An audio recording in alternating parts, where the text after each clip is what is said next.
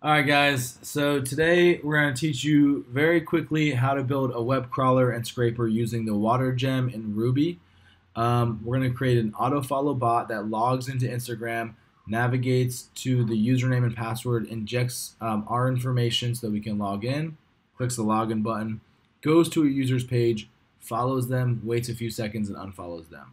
So it's going to be very basic, but I'm going to try to get you up and running as quickly as possible. You want to install the water gem, which is right here. I'll link that below. But basically, it's a framework for Selenium, and it uses the chromedriver. Everyone has a hard time downloading this. I'm not sure why it's always a pain, but it is always a pain. So I want you to download using Homebrew if you can. So it's going to be brew install Selenium, and then you're going to want to do gem install water, but it's water with an I. Let me type it in here. So that's the gem we're going to be using. There's going to be more advanced versions of this where I keep building off of it. I'm going to actually build a more advanced one of just this program that we build, a little bit more advanced using 3 other libraries and just making it a little bit cleaner and nicer looking. But for now, I'm going to keep it just as basic as possible. So this is the only gem we're going to be required to use today. Let me clear this. So the other thing I'm going to do is, because I have all my credentials in a local file, I'm going to require did not spell that right. Relative credentials, and I have them saved as global variables. So the variables we'll be using here is going to be, if I can type, which I can't because it's really hard to type and talk. Actually, it's a lot harder than you think. Because normally in a normal day when I'm working, I'm not talking and typing. Like, I might be on a meeting for a minute, but it's not like I'm trying to like rush through something. Anyways, so username is for me, it's because it's a global variable in another file. It's $username, $password. For you, just put strings in there with your information. Like if I was using my username, I could just do like that. So let's get rid of that.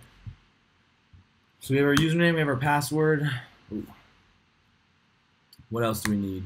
We want to pick the user that we're going to spam. And we'll go with Justin Bieber here for that. Okay, so the first thing that we're going to want to do is what? It's going to be open the browser. If I can type. Browser. Navigate to login page. Yeah, let's just do that for now. So browser equals water. Browser dot new, and we're going to be using Chrome for this. In the next version, I'll show you how to use an incognito window as well. But for now, yeah, we're going to be using Chrome. So you will also need a chromedriver, which I believe you get when you download Selenium. Otherwise, just you can Google search or I'll link below, but it's pretty easy to download. And then we're going to want to now take the browser that we've just created and go to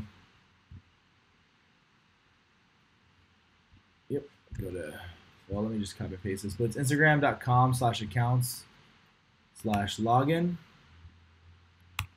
And we don't even actually need all of this. We can just literally do that. And yeah, so we're good there. Now we want to navigate to the username and password. Okay, so yeah. Navigate to username and password fields. Inject our info. Inject info. Let's just say that. Puts logging in so we can see what's happening in the console easier. So how this is going to work. So when you're using water, it basically parses everything on the page, but you pull it individually. So like a text field, you actually pull by saying text underscore field. So it'd be browser dot text underscore field. Or if it was a button, we'd say dot button or dot label or whatever. And you'll see all that in the docs. But and we're gonna do it by name. So like if I come here to this username, I click inspect, you can see right here it says name equals username. So that's the attribute. You can basically go by any attribute that's there, but this is going to be the best one in this case because nothing else is going to be called username probably. So username all underscore, and we're going to say set to our username, and that should be it. Yep, that looks right. Okay, so actually we can just copy and paste this whole thing and just change the second one, the line 15, to password and password.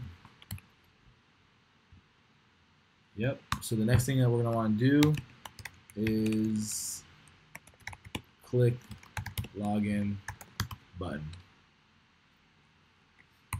So like I said, we can also use button as your field. Let's go with class for this one because I've already looked this up and I know that it's the best way to do it. So if I inspect the login button, you can see down here it has these 4 different classes. Now I know, and you can do it, I can do it by text field or text input or whatever, or name. I forget what the exact field is, but where like I can literally search by the button's name, which is login.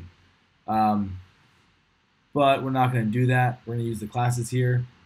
So you can like search and try to figure out which exact class it is. But one, not only does it make the program less quick, but it makes it more vulnerable to bugs because if something else happens to use that same class, in this case it's just a login page, so it probably won't. But it's best to just use all 4 classes because it means that when it's parsing for everything, it's only going to parse everything that has those 4 classes, which probably is going to be just that item. It might be a couple more in other situations, but here's probably just that one item, and it's going to be the fastest way to get this done. Now we're going to say click, and that's it.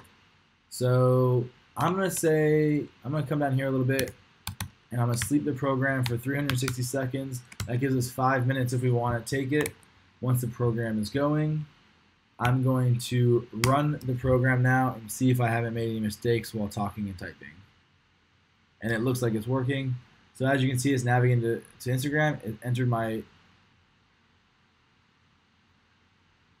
And I did make a mistake. All right, so that's browser, not Bowser. Let's try that again. So it navigates to Instagram, it inputs my username into the username field, it inputs my password into the password field, and then it clicks login. And then we're logged in. Alright, so we're good to go. I'm going to go ahead and to quit from the terminal, you can just hit Control-C, or if you exit out of that browser, that works as well. The reason Water is so good, and the reason why opening an actual browser is better in some cases than an HTTP client is because there is firewalls to prevent HTTP clients from scraping the source of a page on websites, and opening in a browser surpasses that because it can't tell that you're not an actual just browser being using their server. Okay, since we're going to be doing something else and it has to log into the page first, and that seemed to just take a second when we did that, I'm going to sleep for 2 seconds right here. And then next we're going to want to navigate to the actual users page. So let's say navigate to users page. And we're going to just do another go to. So browser dot, I can't type browser today. Dot go to. Let's see. No, it'll just be Instagram. Instagram.com/user. I have this page pulled up here. Yeah, Instagram.com/user, and then another /. Cool. We're doing good. So right now that should take us to his page. Then, as you can see, there's a follow button on here. So if I click inspect there, we can pull the classes. I already have them pulled, just to make it easier. But it's these 4 right here. I'll copy and paste those. So now we're gonna want to let's say as our note, if not following, because we're gonna get more into this in a minute. If not following, then follow. I have to create that capitalization there. I'm very anal about my comments. And we're just going to say browser dot button. I'm going to go by class.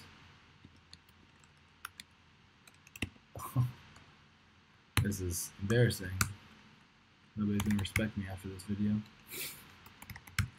All right. If I can finish typing, we'll get this program done in just a second. So we're going to click. So it's going to click follow. And just to get through this quicker, so I don't have to keep showing you each step, like I can assure you that that's what that's going to do. And I'll do more now and just debug it later. So if not following, then follow. Else, oh sorry, that's a comment. Else, unfollow. So what we're going to do here is basically do the same thing. It's a different set of classes. Oh. I'm going to paste that in, and I'm going to pull those new classes from my notes that I have, and boom. So the only difference is actually the second class here, which is the actual identifier. But like I told you, using all four gets things done a little bit faster. So we're going to say here, we're just going to say puts following user, and we'll just copy and paste that down here, except we'll change it to unfollowing. This way we can keep track of it in the terminal. And we'll also add a sleep for 3 seconds so we can see what's going on. And then we want to add logic to make sure that in case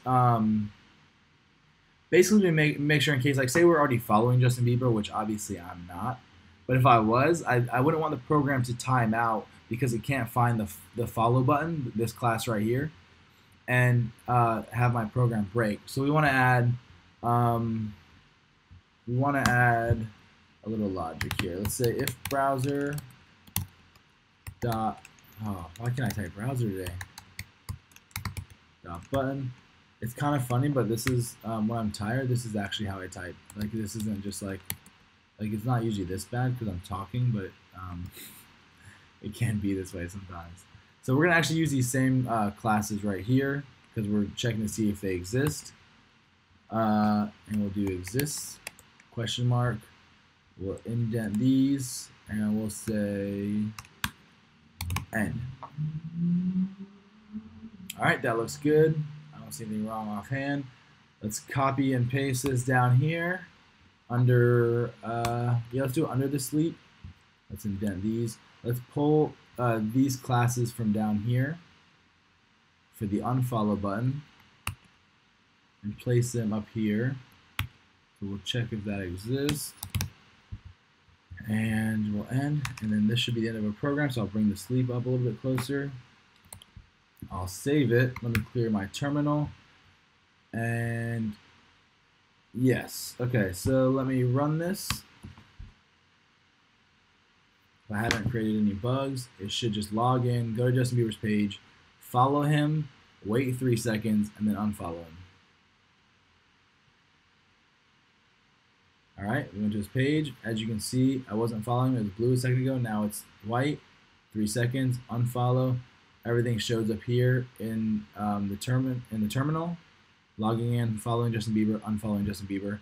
So that by itself is enough. I'm going to stop this program. That by itself is enough to show you how to crawl a page, how to click around, how to navigate through things, and just the basics of pulling information and injecting information. If you read the docs, this should give you a pretty clear understanding of how to make it more advanced than just playing with it. In the next few videos, I'll show you how to create an auto like button or auto like feature. And yeah, we'll make this one more advanced. We'll add also auto liking.